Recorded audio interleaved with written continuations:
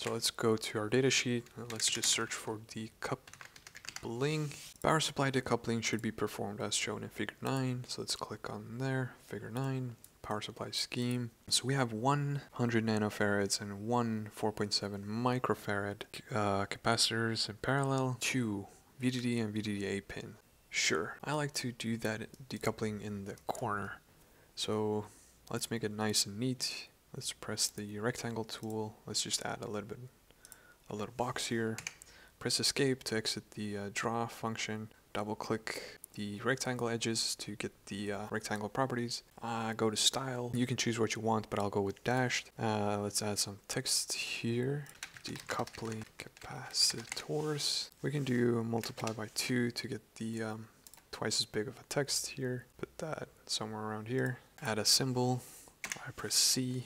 I get the capacitor right away. One was 4.7 micro.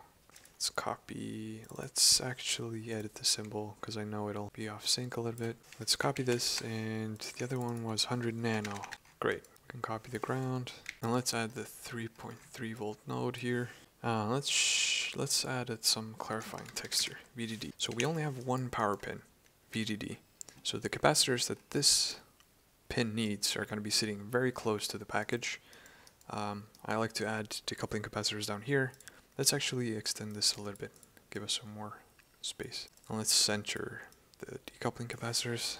So these two are going to sit very close to the VDD pin to help us filter out and act as current sources whenever the current need for the microcontroller fluctuates. Okay, so it's looking pretty good so far. Let me see if this is everything. Okay, we still have these pins here, so we're not going to use the 3.3 volt pin, so we can now connect those. Let's connect to ground real quick. Great. Swim. Let's search for that in the datasheet. Nothing. Swim, pin, serial wire debug, swim communication protocol, and debug module. Single wire interface module. Okay, so that's just using one wire.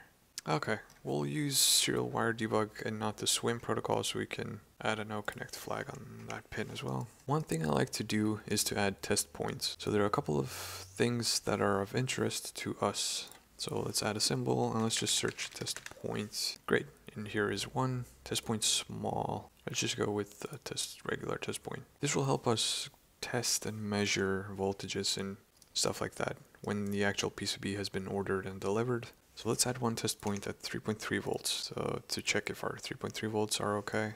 Let's add one test point on the 5 volt as well.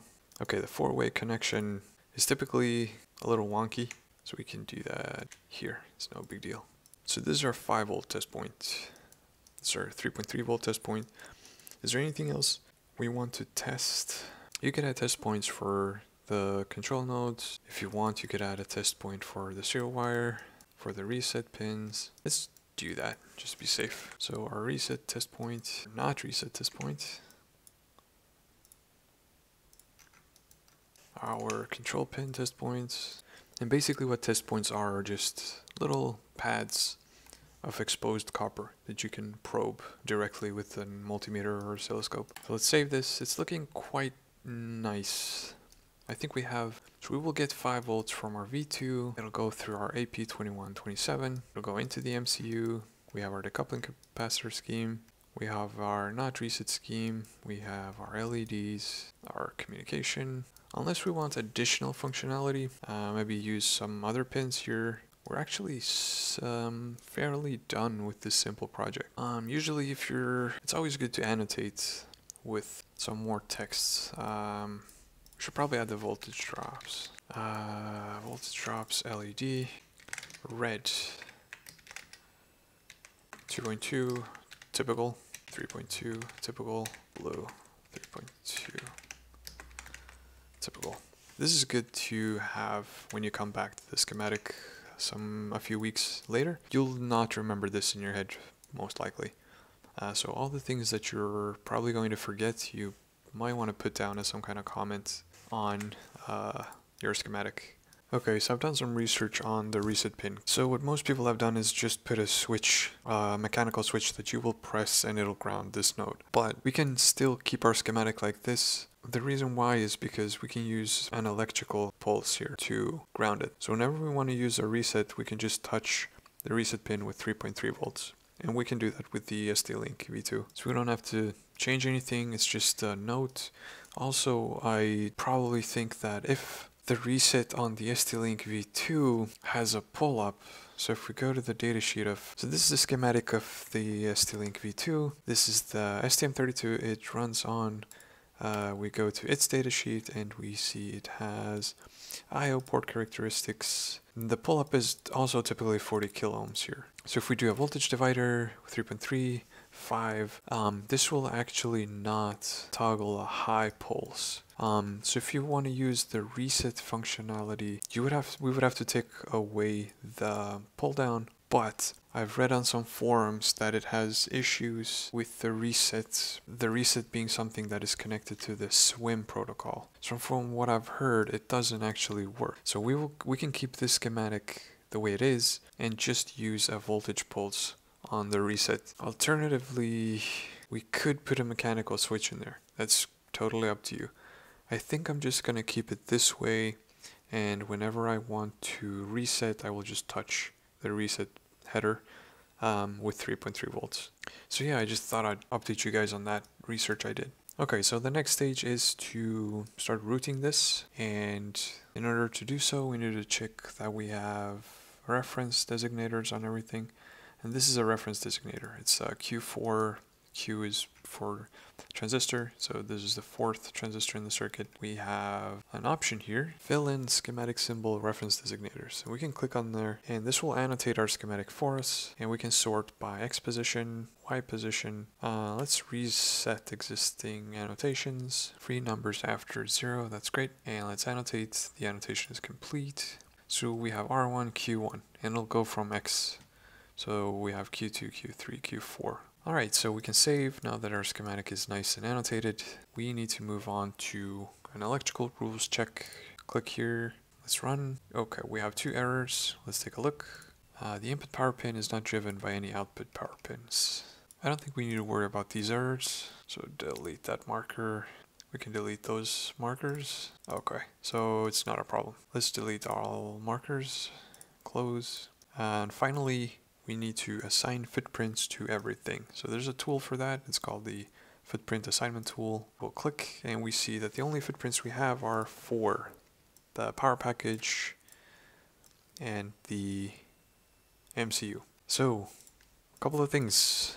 So let's put footprints on the decoupling capacitors, and keep in mind, since this is a board we are just using for prototyping and learning, we don't want to use too small of a package. So 0201 is probably going to be too small. We might do fine with 0603 or 0402. So let's use those type of packages, and we will search. Let's actually begin to filter some of these away. So let's filter here and filter here. Capacitor, surface mount device, yes. So 0603, let's just go with 0402 and just double click and it'll automatically assign that footprint. And all capacitors can have 0402s, that's okay. The LED ARBG, okay. So this is going to be a little bit more challenging, but you can select arbitrarily. Let's go with the first one and then click here. View the selected footprint in the footprint viewer. That'll give us another little window, and in this window we can actually compare with the datasheet from the manufacturer. And let's take a look at the datasheet from the manufacturer. This is the recommended solder pattern. So we have the package dimensions here. So let's go back to the footprint viewer. Let's use the measuring tool here and let's actually measure. So the pad should be 0.8 millimeters. We have 0.9. That's fine.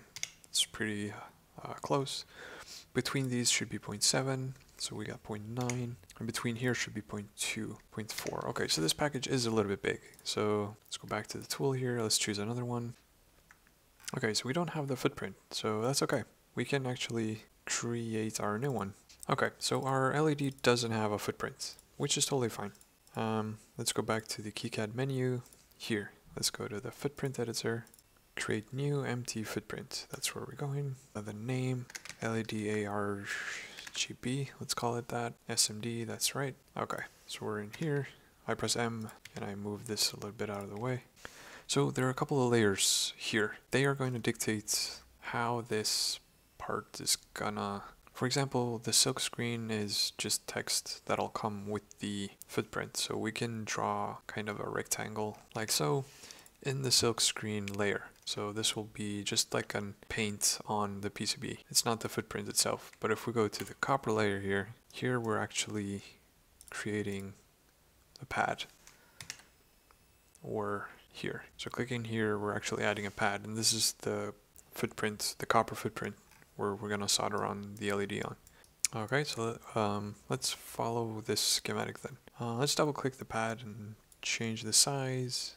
Pad size X, let's do 0.8, and Y is 0.65. Okay, so this is the pad size. Just place it somewhere here. We can copy this and place it up like that. We're gonna need to alter, so this is gonna be 1, 2, I double click to enter the properties again, and 3, 4. Great. And here's my measuring tool. We need to have 0.07. 0.55, there you go. Change the grid, let's measure 0.725, okay, 0.8, wait, it needs to be 0.7, right? There we go, and 0.02 between these ones, so that's here, there we go, 1, 2, okay, so 0.7 between them, 0.2 here, 0.8 here, 0.65 here. Excellent, this is the footprint we need. Let's shrink the silk screen to be something like that, it's a little bit more appropriate. Okay, so this is our footprint for it's our recommended solder pattern for the LEDs. Great, now we just need to save that. New library here. Let's do project based then. My project. Okay, here we go. We can save it in there. There you go. My project. Okay, now this footprint is in there. Perfect. Let me just measure one more time, see if these are evenly distributed.